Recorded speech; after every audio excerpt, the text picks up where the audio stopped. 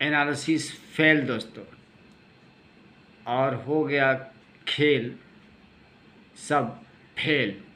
SGX Nifty 56 point नीचे कार्य कर रहा है।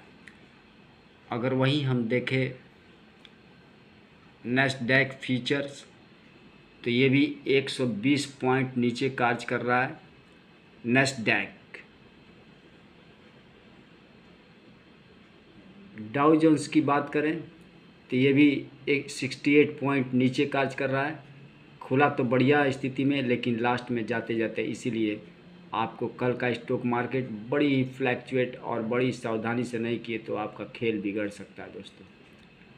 अगर हम बात करेंगे इंडेक्स की, नैस्डैक कंपोजिट की, तो ये भी नैस्डैक जो नीचे आप देख लीजिए किस तरह का रफ्तार है। इसका मतलब कि IT sector, Nifty 50, Nifty bank बढ़ेंगे तो ज़रूर, लेकिन आपको इस तरह का खेल अब नहीं देखने को मिलेगा। इसका मतलब कि निफ्टी फिर 17,770 के आसपास जाकर बंद हो सकता है।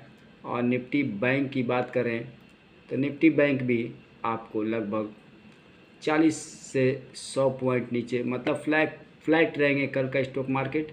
ये ब्रेकिंग न्यूज और सबकी एनालिसिस हो गई फेल, क्योंकि यूरोपीय और अमेरिकी मार्केट ने कर दिया खेल दोस्तों। और ये खेल जो है बहुत ही महंगा पड़ेगा ट्रेडर को। अगर ट्रेडर सावधान नहीं रहेंगे तो बड़ी नुकसान हो सकता है, बड़ी भारी। और आपको मैं दिखा दूं, SGX निफ्टी जो है थर्सडे, निफ्टी एक्सपायरी और निफ्टी बैंक दोनों की स्थिति कल डाउन रहने वाली है, ये भी जान लीजिए। तो इसका मतलब ये हुआ कि एक्सपायरी 17,700, जो 800 दिख रहे हैं, 17,700 के आसपास बंद होने वाला है। और निफ्टी बैंक 41,000 के आसपास नहीं, थोड़ा सा ऊपर 41,200 का खेल देखने को मिल सकता है। क्योंकि नैस्डैक की बात करें तो ये बढ़िया स्थिति में था, खुला तो था बढ़िया मार्केट, और ये आपको दोपहर में कार्य कर रहा था लगभग अमेरिकी समय अनुसार 7:30 बजे की बात है।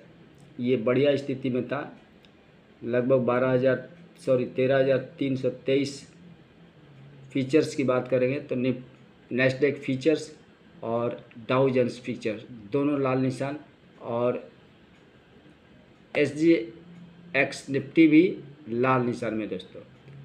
तो ये खेल आपको ज़रूर समझना चाहिए। जय हिंद, जय भारत, वंदे मातरम। 7 बजे सुबह वीडियो आएगा। निफ्टी बैंक और निफ्टी 50 कितना नीचे जाएगा, अब तो फाइनल हो गया दोस्तों कि नीचे की तरफ। इसका मतलब कि बेचो बेचो बेचो बेचो, सिर्फ बेचो कल।